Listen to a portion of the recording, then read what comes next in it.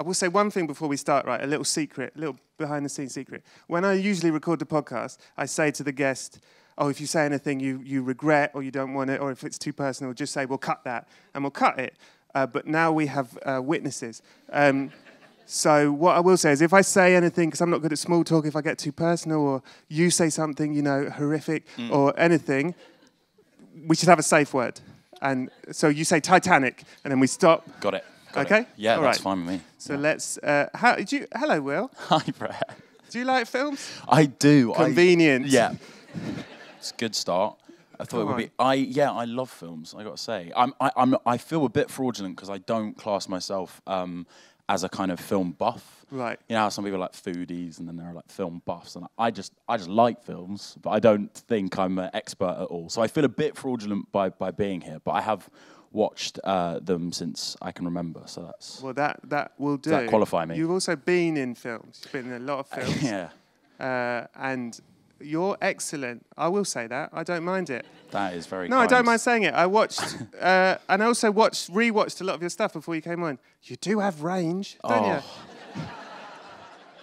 And you have patience, sir. That is that's very kind. Yeah, sat through all of them.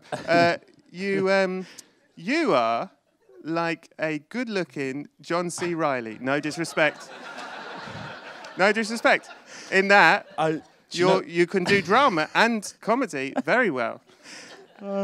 I don't know if I agree. To be honest, any comparisons to John C. Reilly is like very welcome. He's a bit of a hero of mine just in terms of being dramatically and comedically accomplished. I don't know if that comparison is at all accurate, but I do love John C. Reilly. He appears later in our discussion. Spoilers. Yeah.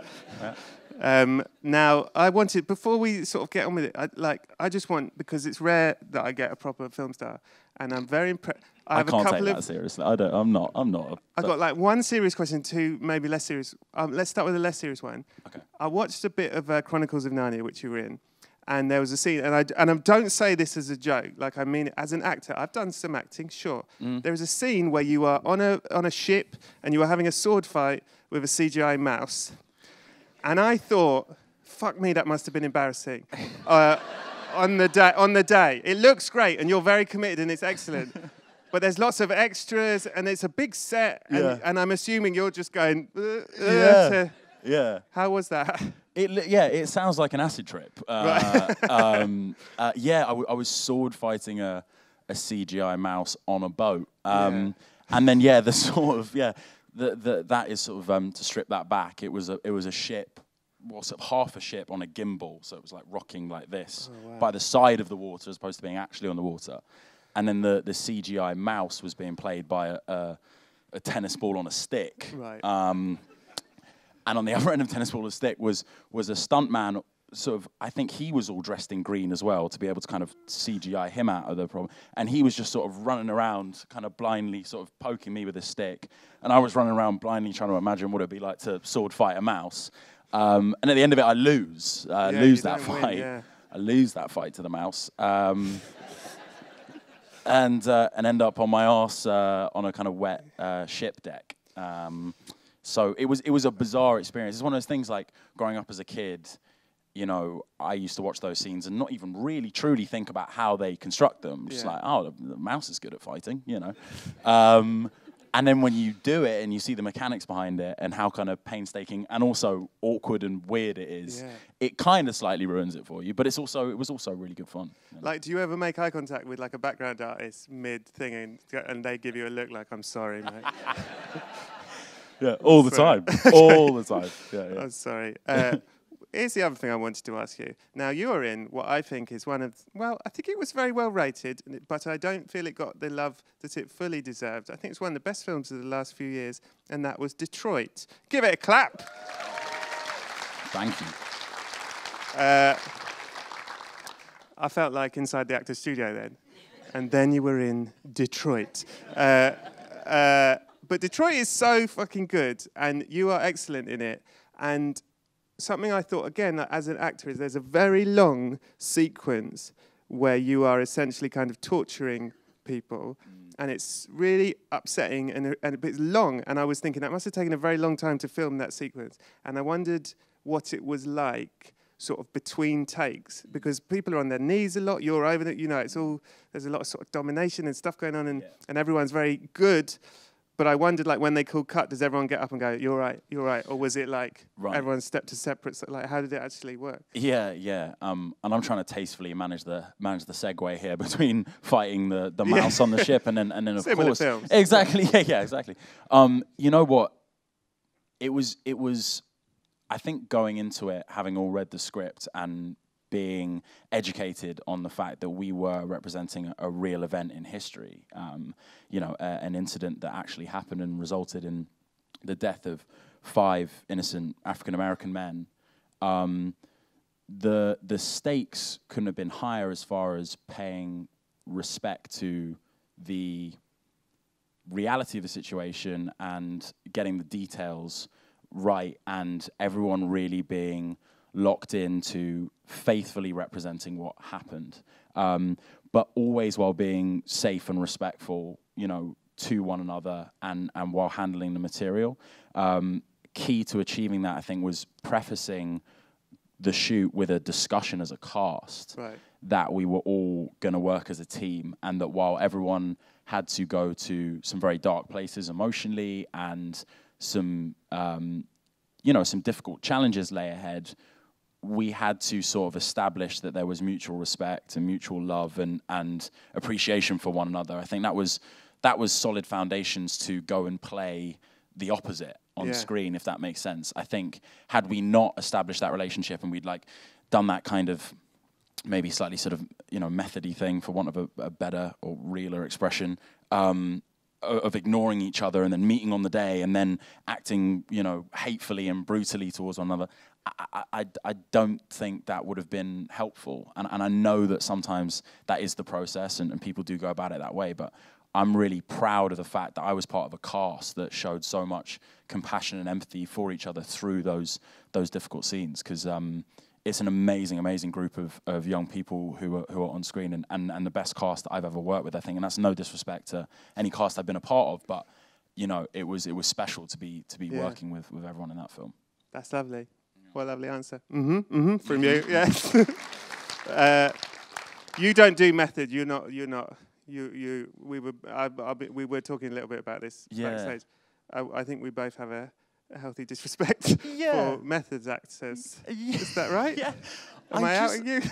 No, not at all. I just think when here's the thing, and maybe, and granted, I'm coming from a place of ignorance, and comparably, you know, the people who are regarded as method actors or spoken about publicly as method actors are far more experienced than me and have been doing it for a long time. So I don't want to disrespect anyone.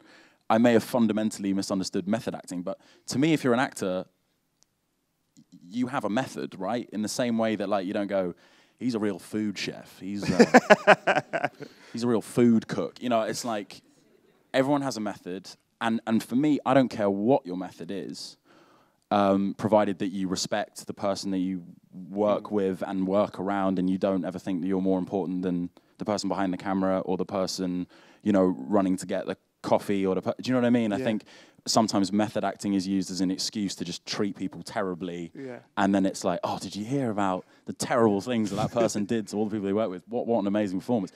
He was such a prick. Give him an Oscar. Yeah.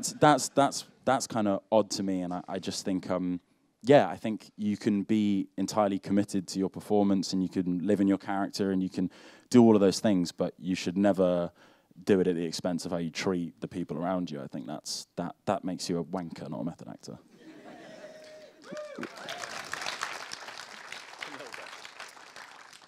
We're only 15 minutes in, I'm already in love with you.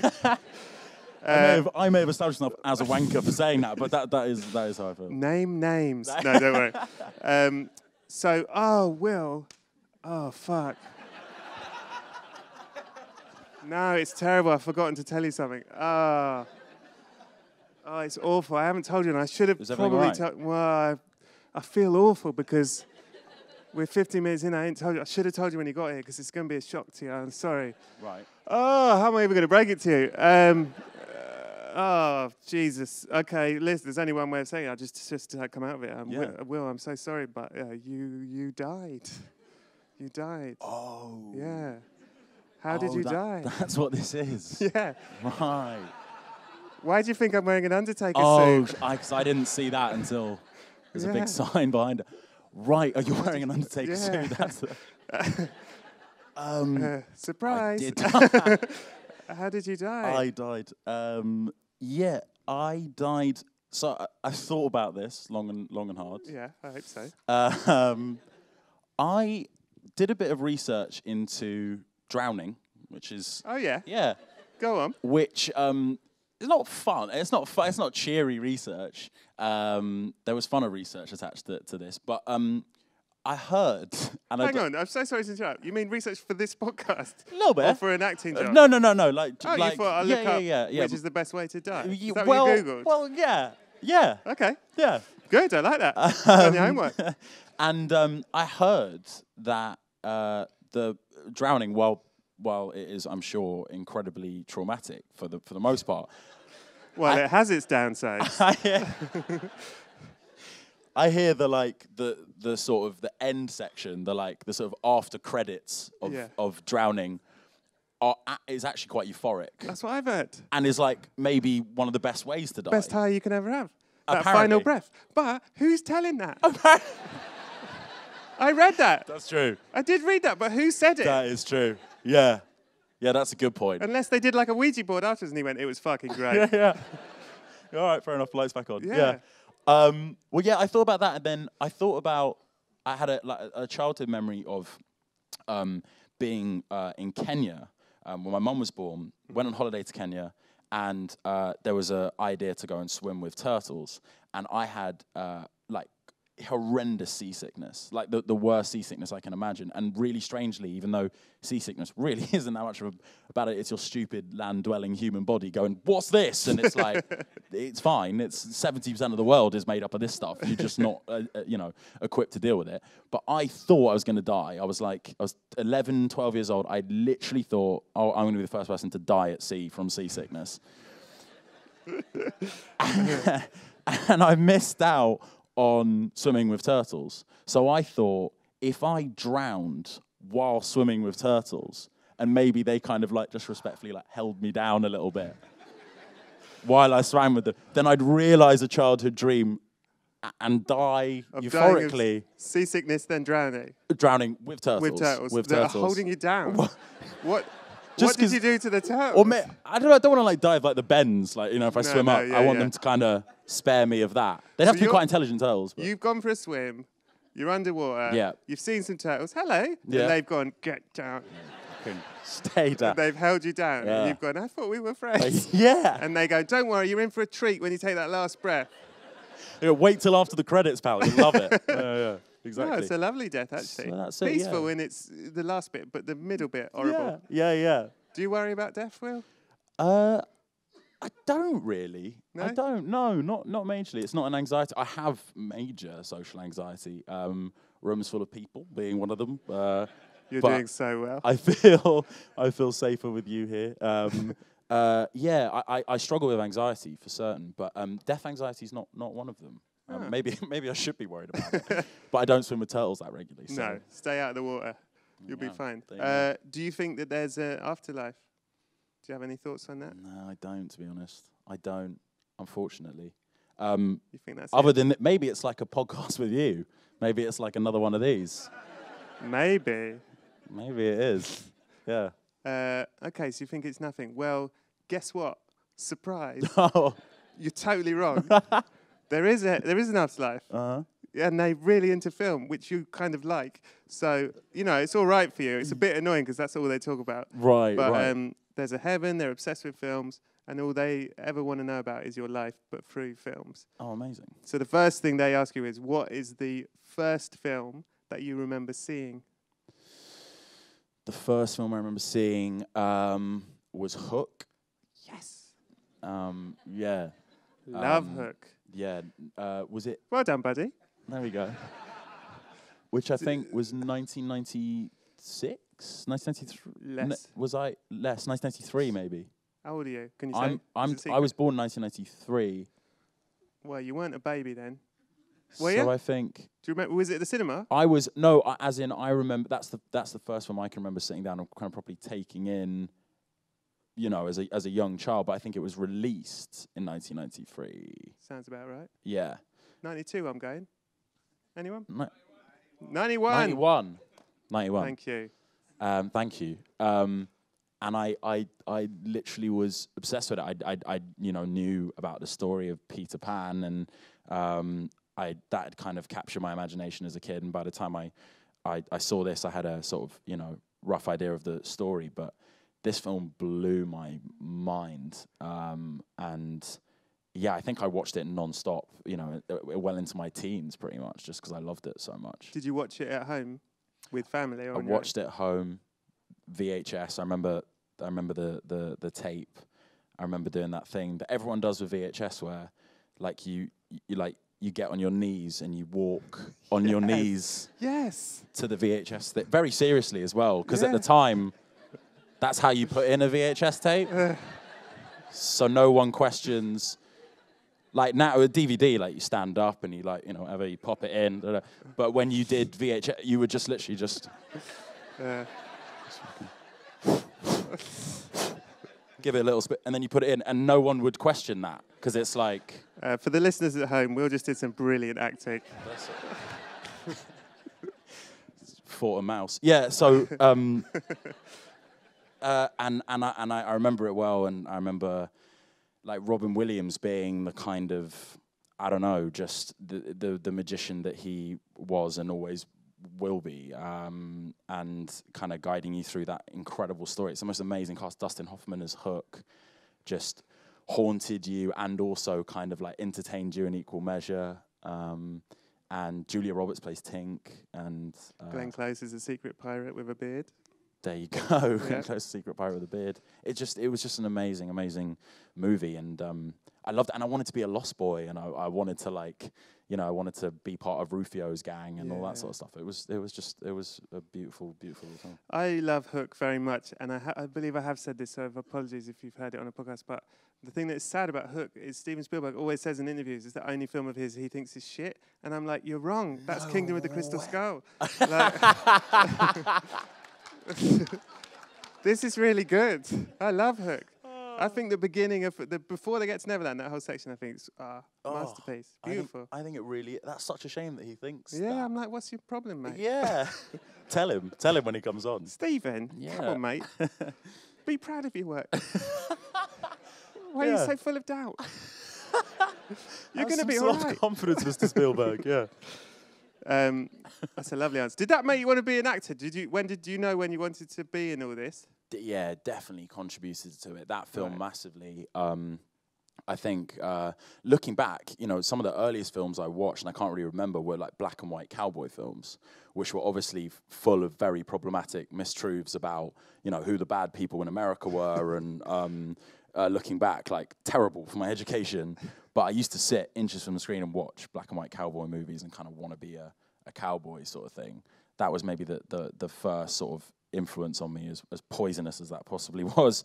But Hook, yeah, first film I properly remember watching, having a connection with. And Robin Williams has just always been an idol, you know, and I think the way that he goes between drama and comedy is masterful. He does it better than anyone ever. And, you know, I guess I always knew him to be more of a dramatic actor because of Hook, even though there are comical elements. Yeah. I kind of always considered him a dramatic actor, and it was only later that I discovered him as this blistering stand-up comedian.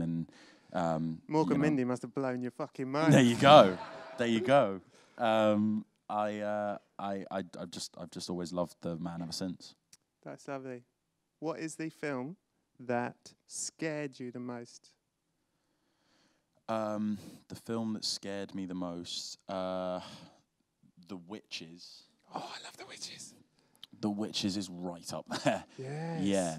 Like, to the point where The Witches, like, the makeup, the special effects makeup in that is truly haunting. And The Witches was so scary to me that the figures of the witches, the faces of the witches, genuinely haunted my dreams for a long, long time. And bless any poor elderly woman who vaguely resembled any of the, because I'd be in shock, you know, in the supermarket aisles with my mum staring at a slightly innocent elderly woman thinking maybe she's a witch. You know, that's awful to do that, but that is what I lived with for a while. Exactly. Yeah. Poor Grandma Joyce. So that terrified me. I think the other one also that really scared me was, funny, it was just bizarre to say, but Chitty Chitty Bang Bang. That is not bizarre to say.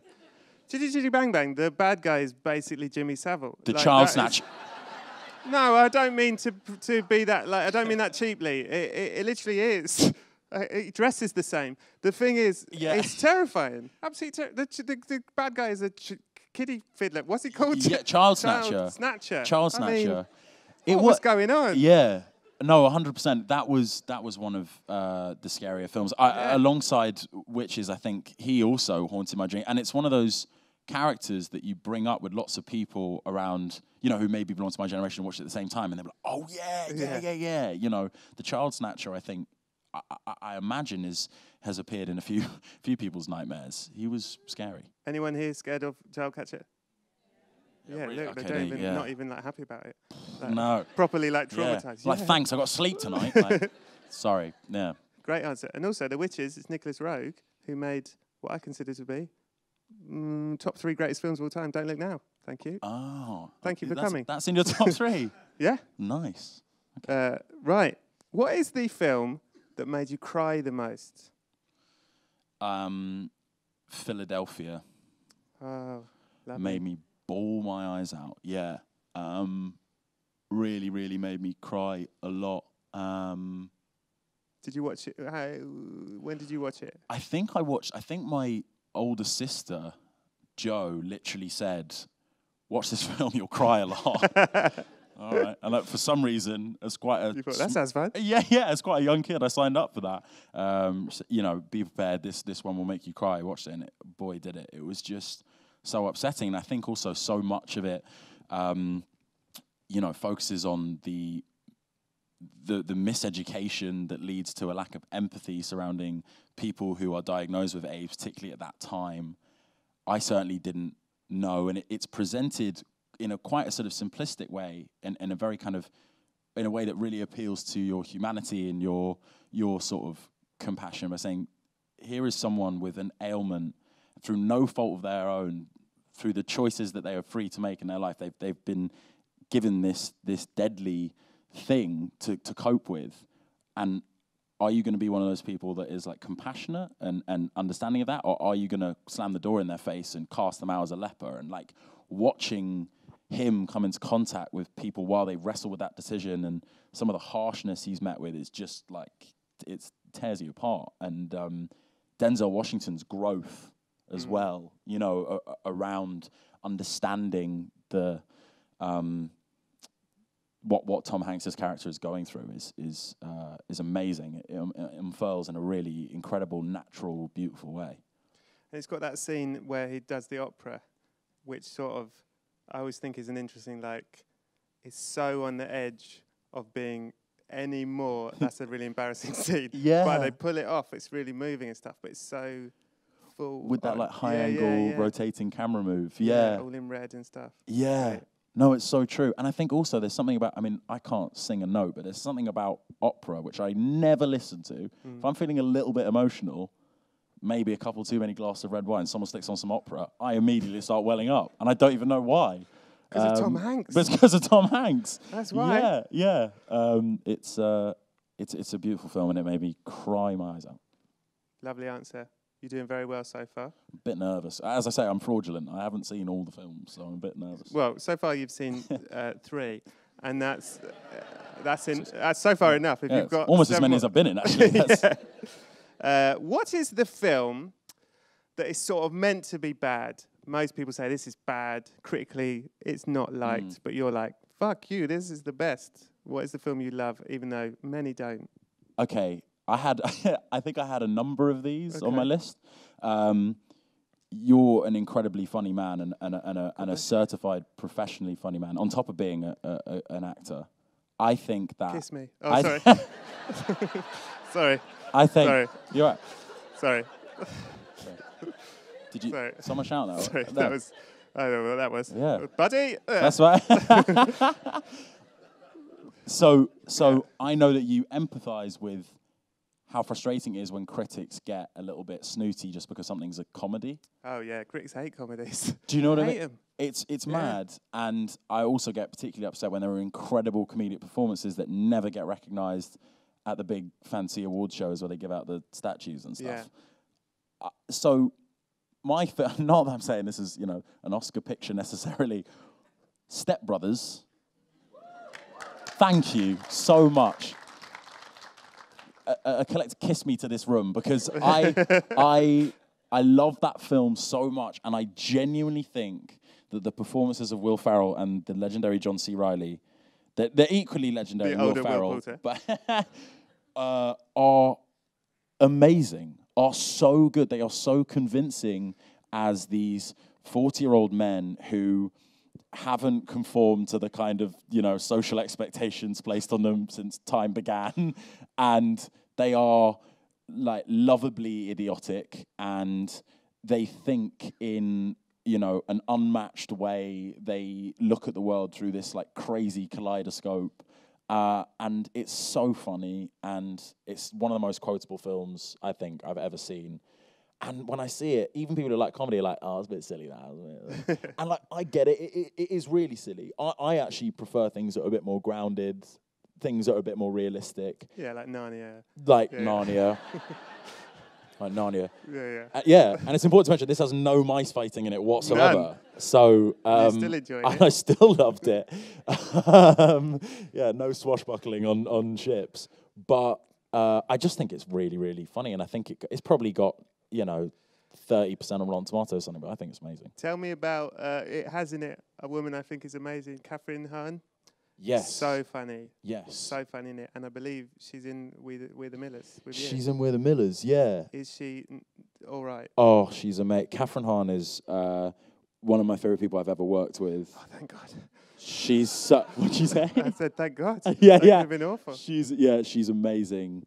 So funny as well. Virtually impossible to work with, though, in the sense that she's so funny and she comes up with so many different alts that you never know what's coming. It's really hard to keep a straight face with Catherine. I remember her throwing out, a million different versions of the same line just to keep it interesting for us. And at one point I was like, I can't even look at her because, I'm finding it too hard to stay through it. And I also think that the woman who plays Nancy, who is Will Ferrell's mother in this film, is the lawyer in Philadelphia. She plays the lawyer in Philadelphia. Hang on. Will Ferrell's mum So Will Ferrell's mum in this is Mary Steenburgen, no? Yeah, and is she in Philadelphia, or have I just massively embarrassed myself? I think she is. Okay, thank you. Yeah. So Thank you, Labyrinth. So that's just an unnecessary link for you. But yeah. And I mean, like, completely different performances. And I think I empathise with her because I am absolutely her in the sense that I'm that person who's working with very funny people just trying not to laugh. She's trying not to laugh the entire movie. Yeah. She's dealing with Will Ferrell vomiting comic genius, and she's just trying her best not to laugh her guts out of her mouth. You're very funny. What? You're very funny. What is? It's a lovely. It's a funny film.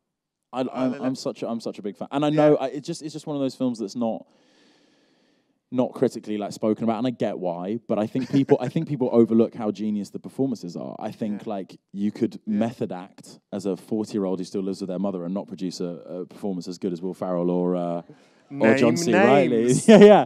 I was well on my way actually to method acting as someone who was still living with their mum. What is the film that you used to love years ago? You loved it. You was always banging on about it, and then you've watched it recently and you've gone, "Oh shit. That has not dated well." My one was, I genuinely used to sincerely as a 12-year-old who thought he'd seen all the films, was The Island. I think is my greatest film. I forgot about The Island. Mate, without batting an eyelid, you say that's the greatest film ever made.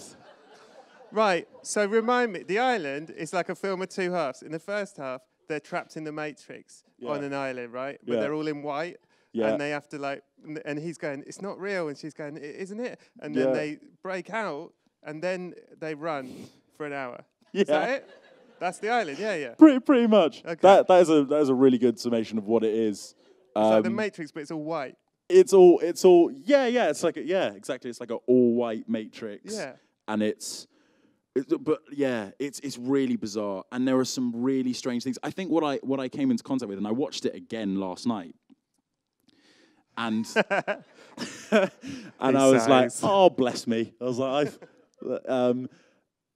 I think my suspension of disbelief, my ability to suspend my disbelief was so much greater at 12, 13, as you can imagine. And so I just forgave the fact that, like, Ewan McGregor travelled through an entire skyscraper while on this, like, flying bike thing. He just travels through the entire skyscraper, and then they sort of come out the other side of the skyscraper, and he sort of goes like, oh, like he got splashed with some cold water or something. It's like, you just travel through a building. And they sustain unbelievable injuries. At one point, they fall from a, like, 40-foot ceiling straight onto some, like, bodies. There are, like, bodies in hospital beds, like, filling this room. And they fall from the height of the ceiling, which is about 40 feet, down onto these bodies. And again, they just sort of get up like nothing happens. And inexplicably, it's just raining indoors. It's just, no explanation for it. It is just raining. And it's just, I think it's just Michael Bay just going, you know what would be cool on this scene? If they were wet. Isn't the island Michael Bay's, like, deep one? Like the one he was like... No, I mean it. I think it was. He was like, I'll do one for them, one for me. And this was his... This was his, I'm using my brain here. Yeah. This is that's so funny. Yeah, I didn't think about it like that. Yeah, I think it was. Like, he was like, what if we were all on an island? Oh, that's so funny. Yeah, and there was a lot of that watching it back. I was like, okay, I forgave a lot. And it's funny, you know, there's the very first episode of Black Mirror. Yes. With Daniel Kaluuya, who's the best actor in Britain right now. Yeah. 100%.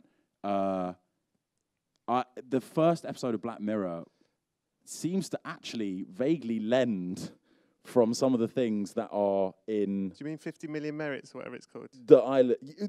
Where they, like, have to do the X Factor and... Like, I was watching The Island, and I was like, Charlie Brooker's a genius. I'm not saying that he went, I'm nicking that's genius.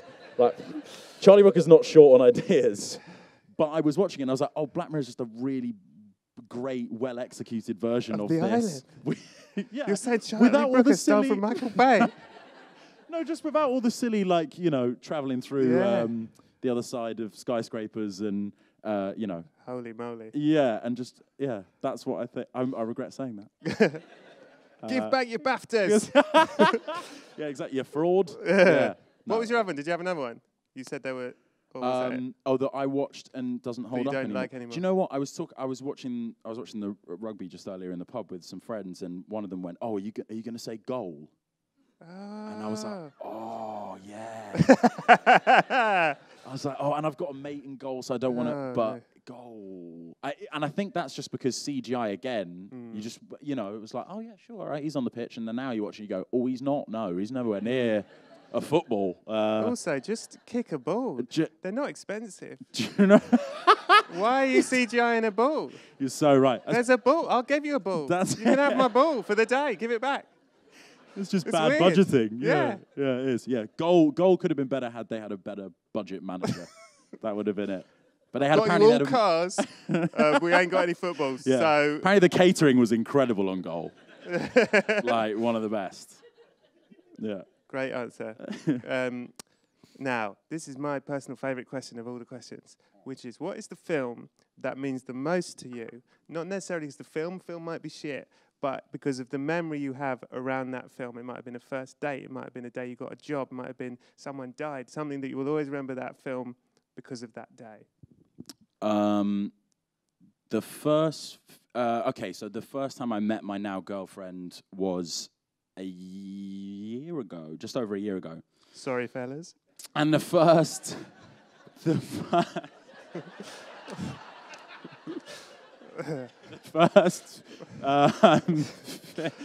huge people just walking out. Oh my God. Fuck that. I bought a ticket, you know, forget it. Sorry, continue. But no, this is when we were back as friends, so it wasn't, you know, thankfully, it wasn't our kind of first date because it would have made for the worst first date ever. But we watched You Were Never Really Here. Oh, great film. Yeah, which... Not a date movie. It's not a date movie. Don't let that romantic red flare at the top of the poster confuse you, because a little bit down there is a hammer. There's also a girl in need of being saved from pretty terrifying circumstances. It's Lynn Ramsey as a director is so phenomenal. Saw it at the BFI. Lovely. Shout out to the BFI. What I'm just trying to work out if I saw it in this room. I didn't see it in this room. That would have been very weird. But saw it at the BFI. Watched the Q&A with Lynn Ramsey afterwards. Oh, wow. While sat next to my now girlfriend, and we just like marveled at how amazing she was, and she divulged all of these stories about Joaquin Phoenix, who's an actor who I'm obsessed with, and I know I might be deemed to be very hypocritical here because I know there is talk of him being quite method or whatever, but she was really interesting in her sort of discussions about working with Joaquin, and he's one of those actors that is so good that I watch and I'm like, either I just keep going forever in a useless pursuit of what he does, or I just give up, because he's magic. Like, he's someone I watch and I go, you're not acting, you're just, I don't know what you are. Like, you're this cosmic talent. I think he's phenomenal. And she said he was great to work with, but he was brutally defensive of his character. He was like, you know, if something was bullshit, if he felt like there was a prop or a suggestion or something that was in any way detracting from realism, he didn't even want to entertain, like, would throw it out. And I don't think that's to say that he wasn't collaborative or he wasn't up for the discussion, because I think that's key, regardless of how big or great you are. Like, I think, you know, you should always maintain that.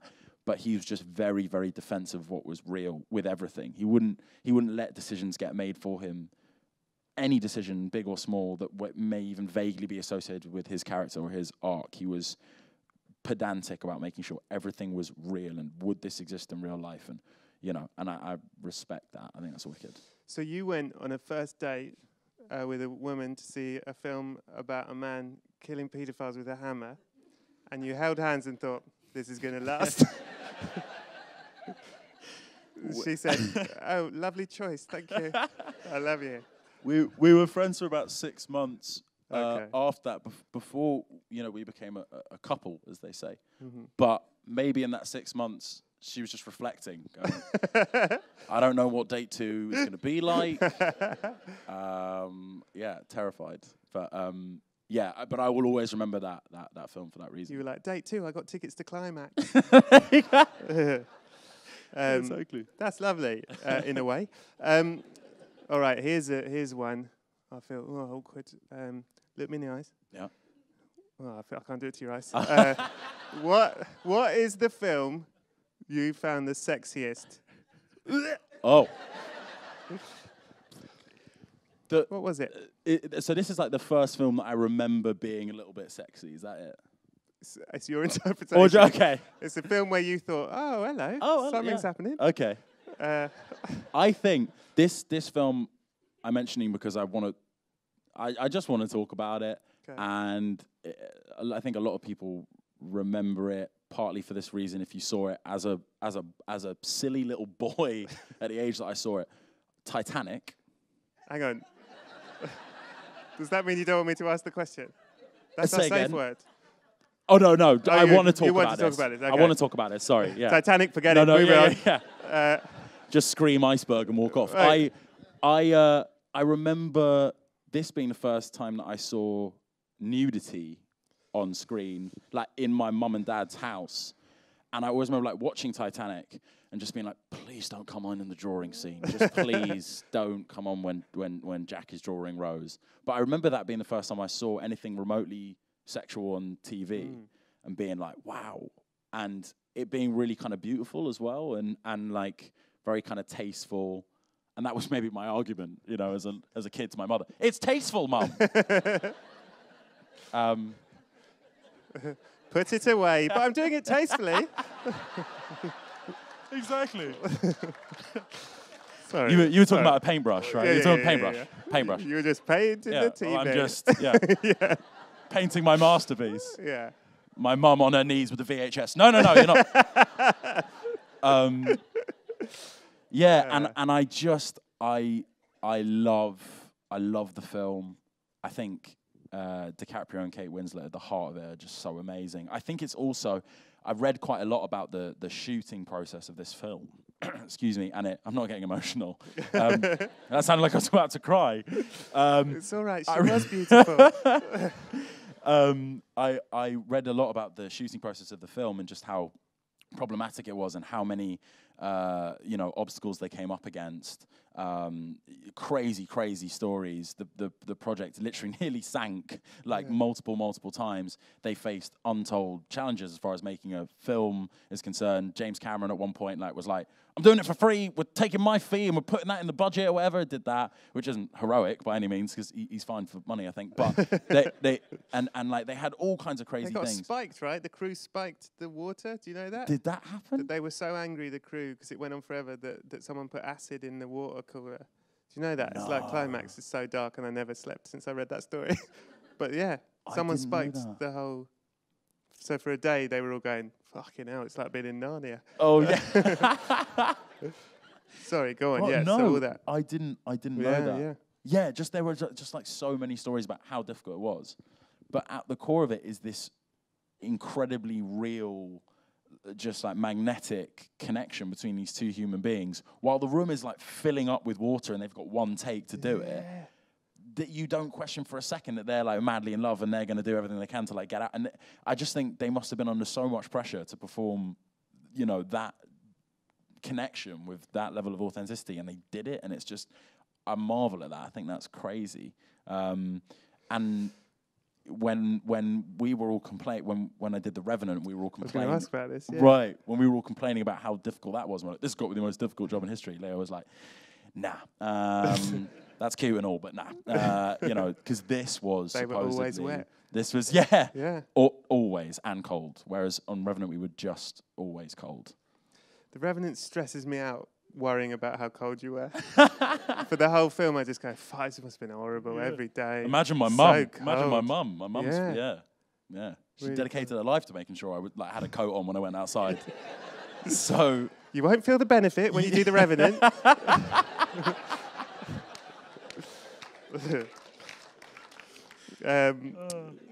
Great, lovely answer. Classy. That is a classy answer. okay, thanks. Well done. What is the film that you most relate to?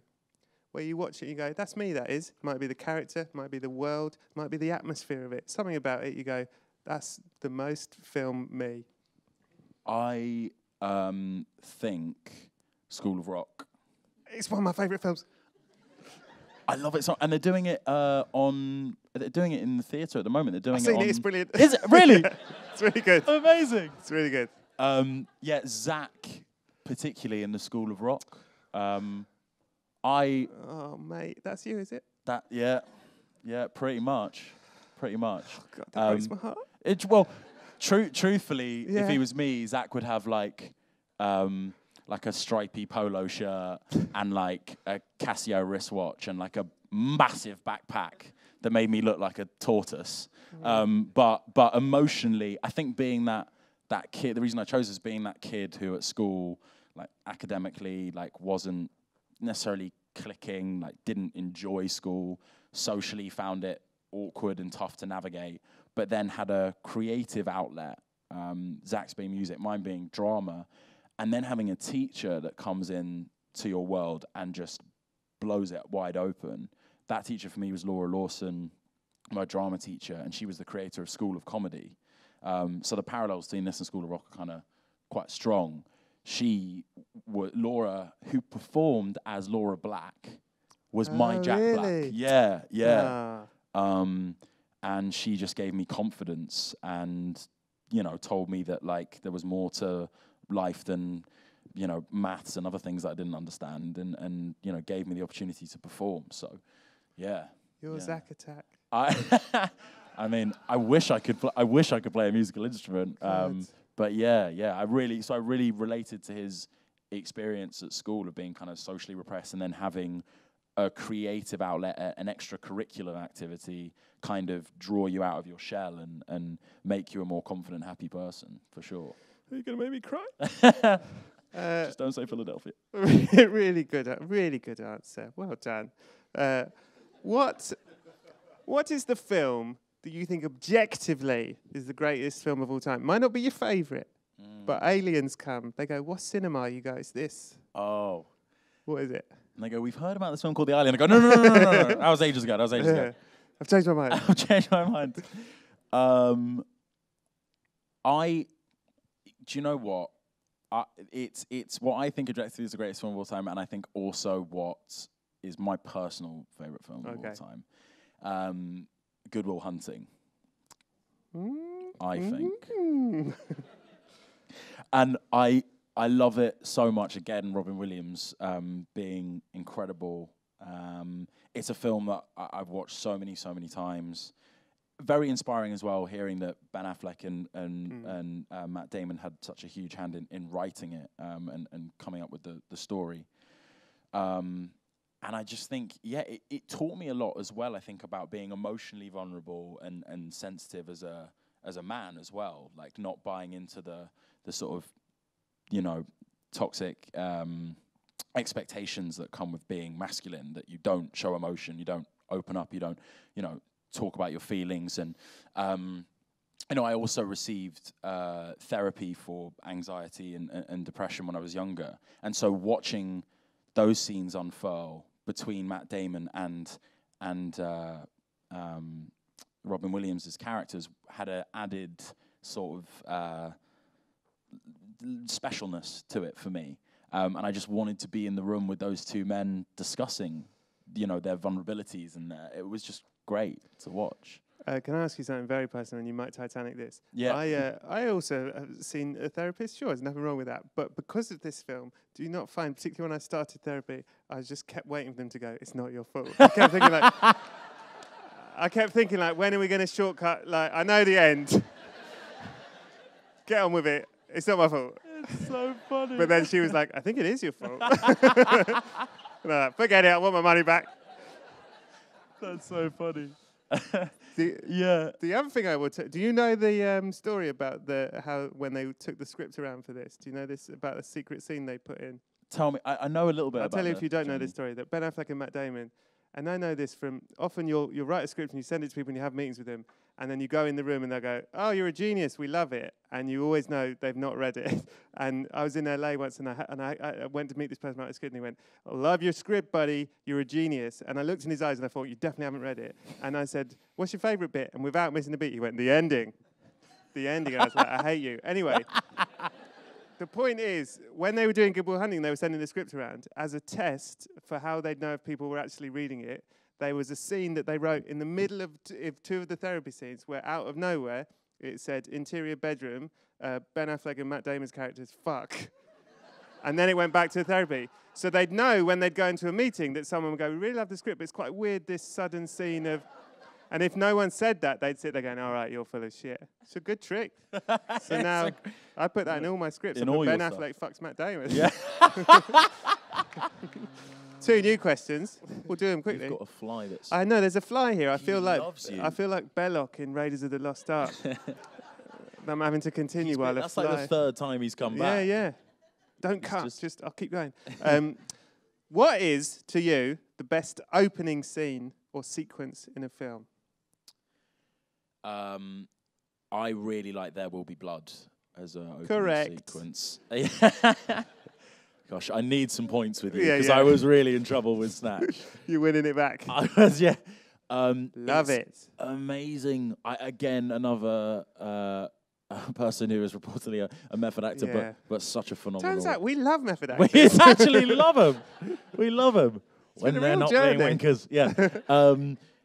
As Daniel Plainview, like, just incredible. And the opening's amazing. There's...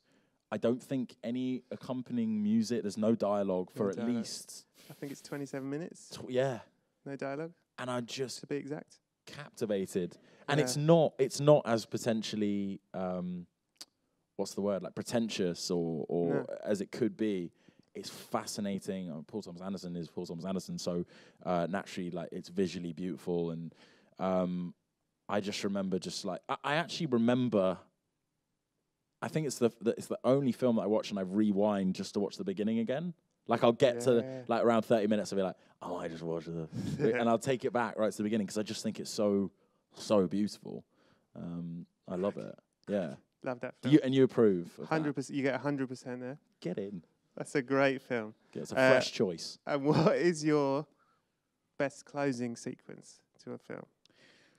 So having said, use the word pretentious. My choice is arguably a little bit pretentious. Oh, let's hear it. Because it's a one-shot film. So the whole film is the closing sequence? And the opening. Yeah. And the middle, if you think about it. Clever answer. You Not really pretentious, clever. Thank you. Victoria. I fucking love Victoria. You're back in the game. Yeah! Love Victoria.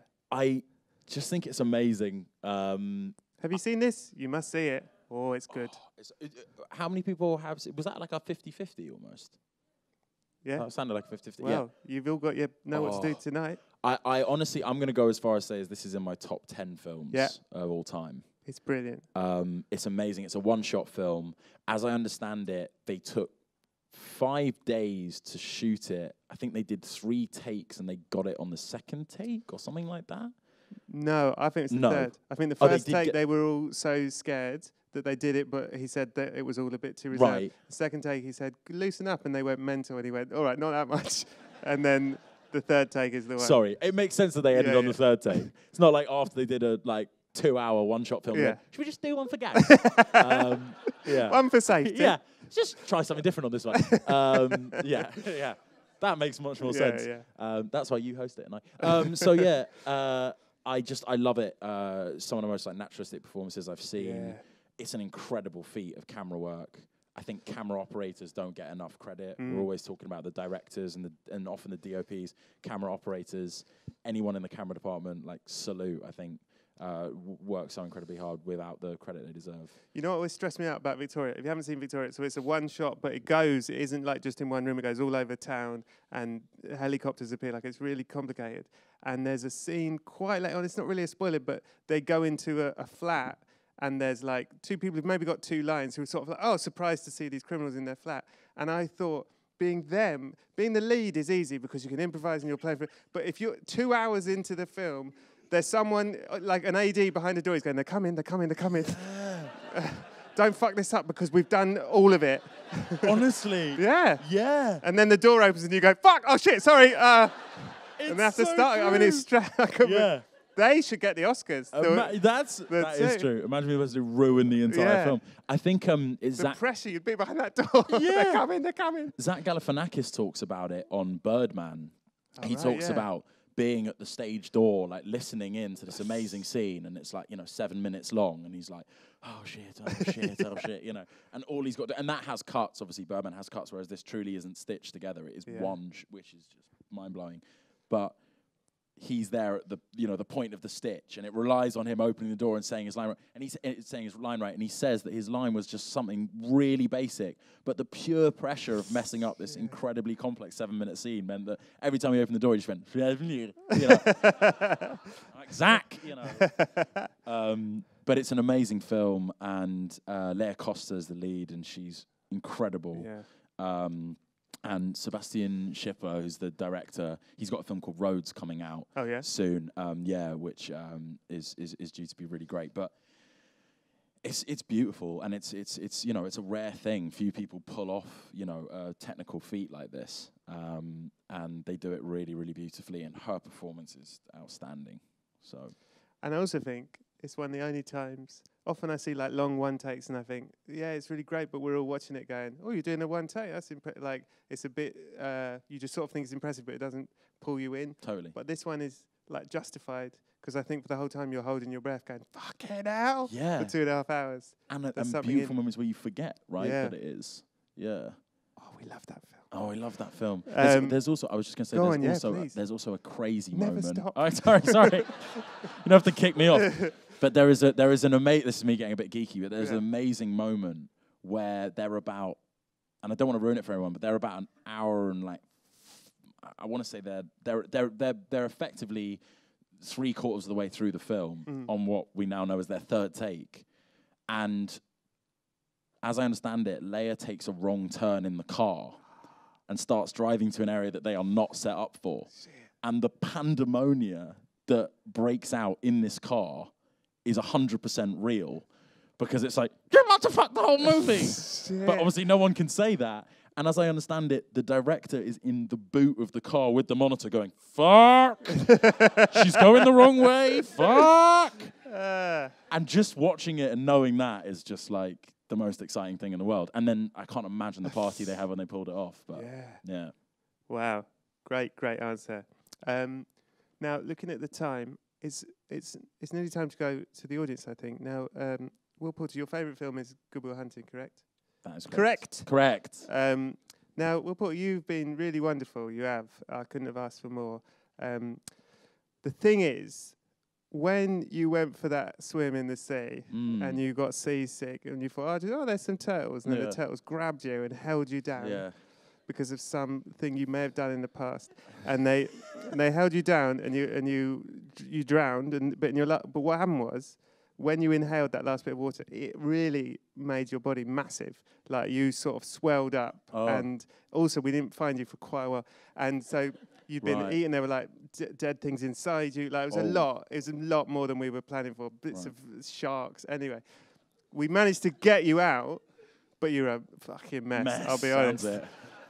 And we put you in the coffin, but there's just more. Like, I think we got a bit of coral in there. There's too much stuff. We jam you in the coffin, but there's no room for all this stuff. There's a now only room for one DVD that we can slide in. Okay. And on the other side, there's movie night every night, and one night it's your movie night. So what DVD are you taking? Am I allowed to take a film that I previously mentioned? Yeah. I think for pure nostalgia and to hang out with my hero in the afterlife, I'm taking Hook. God bless you. Taking Hook. It's a great answer. Going to Neverland. No one else has taken Hook? I'm glad. They're going to be very grateful. Taking Neverland. I thought you were going to say, purely to hang out with my hero, I'm taking The Island. That's it. Ladies and gentlemen, just to sort of, I guess, wrap up the podcast bit, will you please give a massive round of applause for the absolutely brilliant Will Poulter. Thank you, Brett Goldstein. Thank you so much. Thank you, man. You've been excellent.